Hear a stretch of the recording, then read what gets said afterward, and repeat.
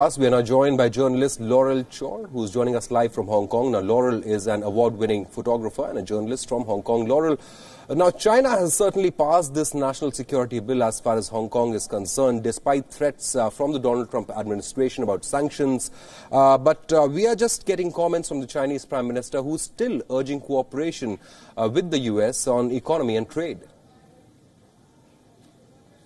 Yes. We're seeing the U.S. and China experiencing some of the worst in their relations in several years. So this, with Mike Pompeo declaring that Hong Kong is no longer autonomous, that has far-reaching implications for their relations. By declaring that Hong Kong is no longer autonomous, that means that the U.S. may remove Hong Kong's special trade status. This means that they might impose tariffs on goods from Hong Kong. They might ban American companies from selling goods to Hong Kong companies. They might ban officials responsible for this law from entering America. It's still unclear what this means, but this will hurt Hong Kong's economy. Hong Kong and U.S. businesses in Hong Kong are worried about what this will mean for them. And of course, Hong Kong people will pay the price. What Donald Trump will actually do, we're not sure. But as U.S.-China relations deteriorate, who knows?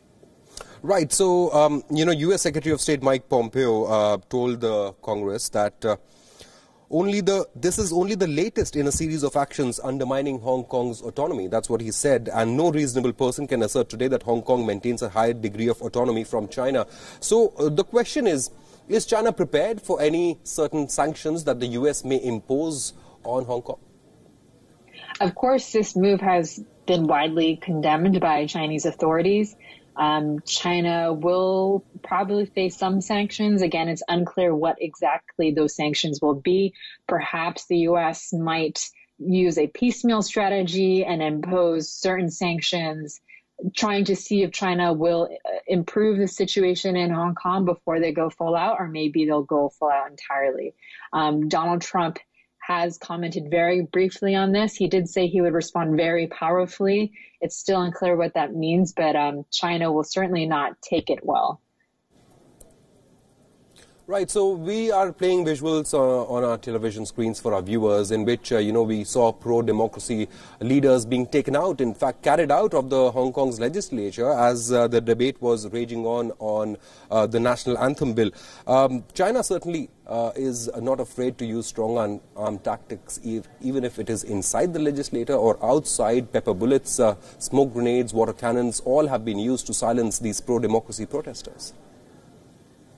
Yes, the crackdown on Hong Kong protesters has been quite brutal beginning from the middle of last year, and it's continued until yesterday, today, and the police have been changing their tactics. It seems like they might even be able to squash protests before they're even able to gain momentum on the streets.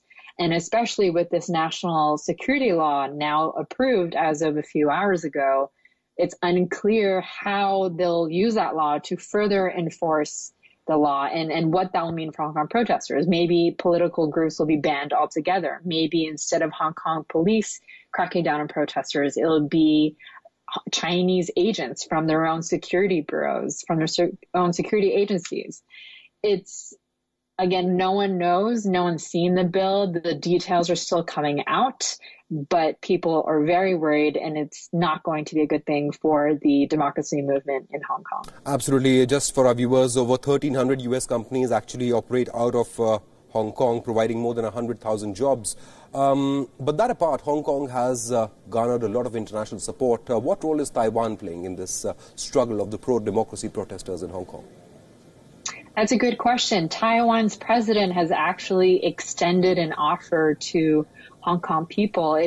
The details are not clear, but she basically said that Taiwan is willing to help people fleeing from Hong Kong to Taiwan. And in the past, there have been protesters who have fled arrest going to Taiwan and essentially starting new lives there.